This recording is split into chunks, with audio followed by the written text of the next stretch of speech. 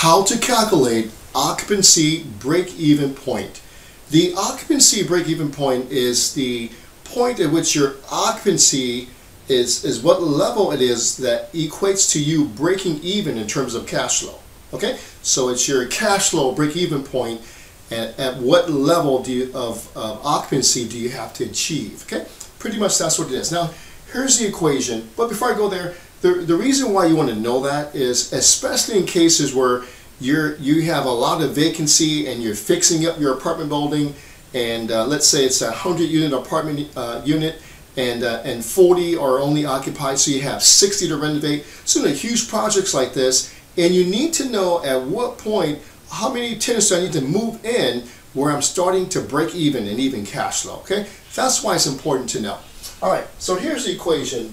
Occupancy break-even point, the formula is your annual operating expenses plus your annual mortgage payments divided by your annual gross potential rental income. Now this is gross potential. That means if all the units are occupied. Okay, gross potential.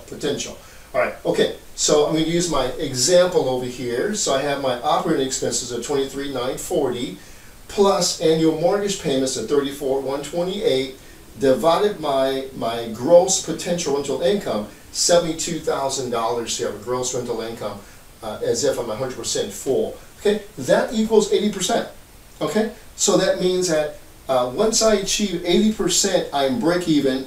Anything over that, I'm cash flowing. Anything under this, I'm negative cash flowing.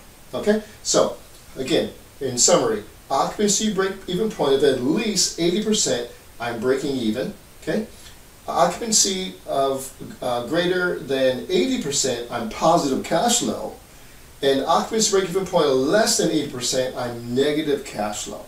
Okay, so if this was a 100-unit property and my break-even point is 80%, that means I have to have at least 80 occupied to break even. Once the 81st person move in, that's all cash flow.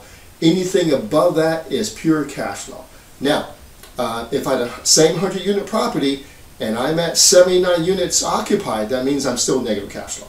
Okay, got it? All right, so there you go. How to calculate break-even point percentage.